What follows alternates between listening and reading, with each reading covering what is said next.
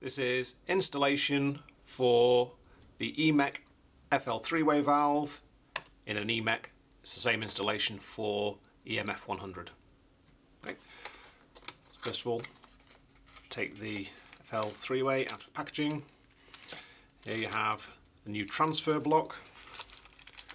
You have the valve itself, and we have spares in there. So we have spare O-rings, gaskets, and QEV diaphragms. And we place aside, we can unpackage the 3-way itself.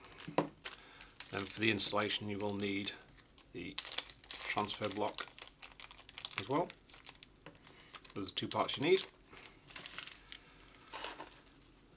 First thing to do is remove the grips. Pull out the locking tab, peel off the rear section, peel off the front section, remove the frame,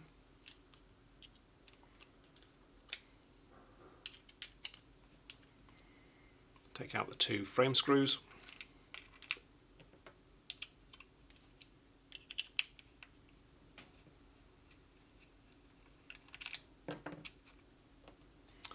remove the frame. Just check that the gasket itself hasn't stayed in the body here. So we have the gasket here. Next thing we need to do is just push out the retaining pin. It's the top one. Leave the front one in place. This is for the trigger push pin. You want to leave that in place and just remove the top brass pin. Push from the right hand side through to the left. You can now remove the transfer block and the 3-way.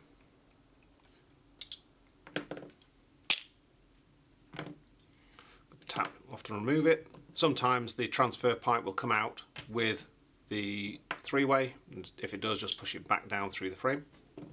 I'm going to take the two gaskets from standard transfer block and the standard 3-way.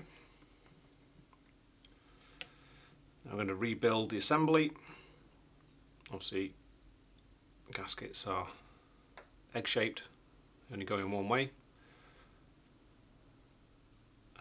The new transfer block, well, the old transfer block could be placed on either way around.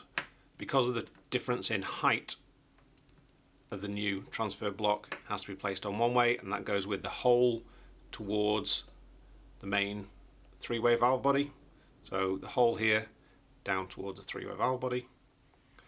Push that on, press it into place, hold it there, put the gasket in the top now if you like. Okay, so that's your assembly together. Very important at this point to note the spool inside here. Okay, the spool has to be pushed back into the valve body before you install it. This is very important. If you try and assemble into the frame with the spool in the outwards position, there's a potential for bending and damaging the spool. So push that in and make sure that's all the way pushed into the body before you install it into the frame. So all this can be slid down into the frame.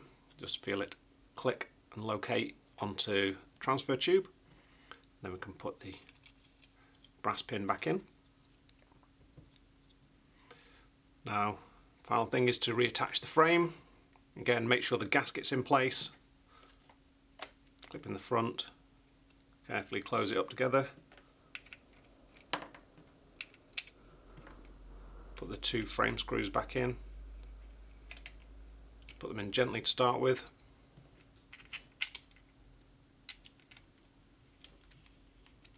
We can nip these up. They don't have to be overly tight. Can reattach the grips.